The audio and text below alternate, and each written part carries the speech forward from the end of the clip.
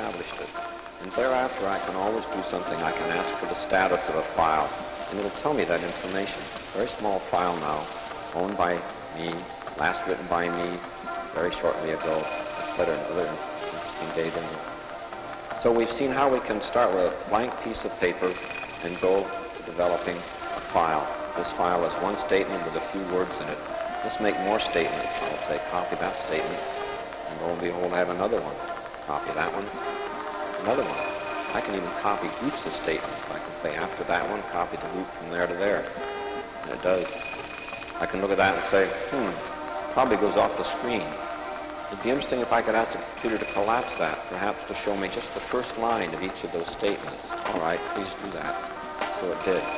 This is one aspect of what we'll use over and over again through this presentation, what we call view control, where no matter where in the file we're looking, we can ask it to use any one of a large number of parameters for constructing a view at that point in the file that best suits our need at the time. This one wants us to give an overview of the thing. So I'll say, well, I have this. I don't want them all to be statement 1, so I'll just replace the word there. 2. How about that one with a 2?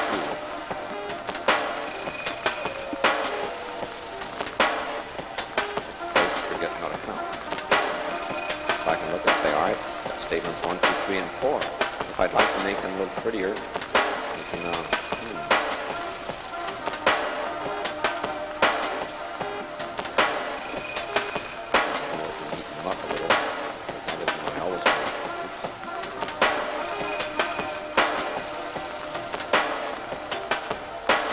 tell that I have not warmed up yet. I hope you can tell.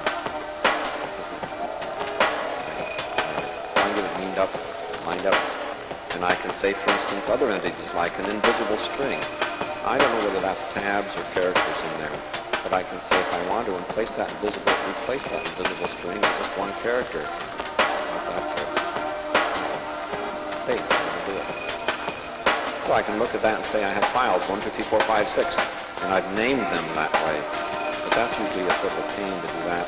So I'll ask it to number them themselves. And one of the views is such that it will give you a list numbering for each of those statements. And I can also open them all up. I ask them without numbers, however I wish. And I can output them. So we've seen ways to work fairly fast with the entities of a statement and a file, create a file. I can delete that file or mess it up considerably. Like if I'm going to say I want to delete that word by accidentally hitting that entity instead, watch what happens. Sort of replaces the whole thing. Nothing. That occasionally happens, so you say, all right, I'll load that file. And it'll come back in. As it was, I last saved it, telling me the date that I wrote it. And unfortunately, I didn't save enough. Well, I'm through with this example right now. Let me go to a file that I prepared just after my wife called me and said, on the way home, would you do a little shopping for me? So as soon as she said that, I got my system organized.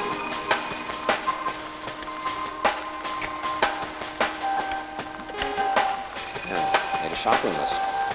So it's got quite a few items on it, and if I want to, I can see that, yes, those are numbered statements. And I can say there are ways I can scan down it, like I can point to 10 and say put it at the top, and I scan up, point to 23, and I got quite a few. And I remember that's about as far as it got when she said, well, call me back when you're ready to go shopping and I'll tell you the rest of the things. So let me jump back to the head of the list, and I can do things like begin to reorganize it a little bit. Well, I say after bananas, it's more likely that I'll put the carrots there.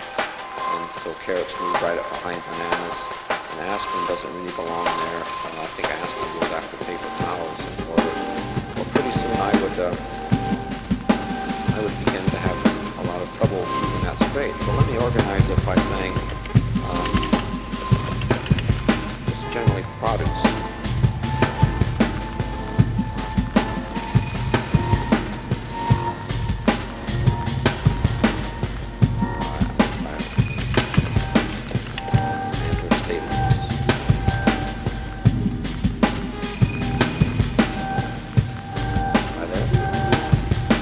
That something's going wrong. I would call the program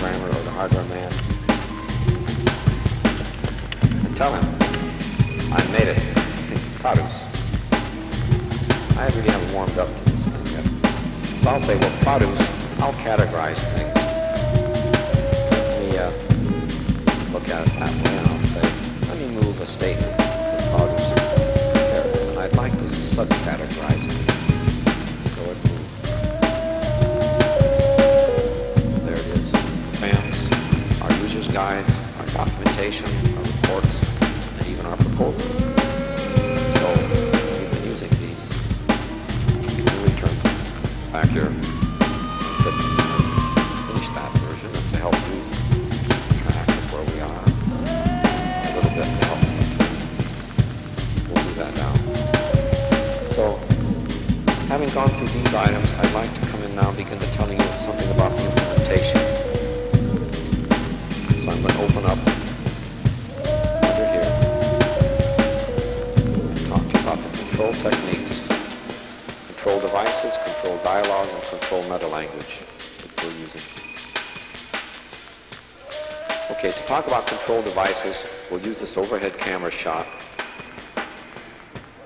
where you can see the devices that I'm using. I use 3, and they're not all standard.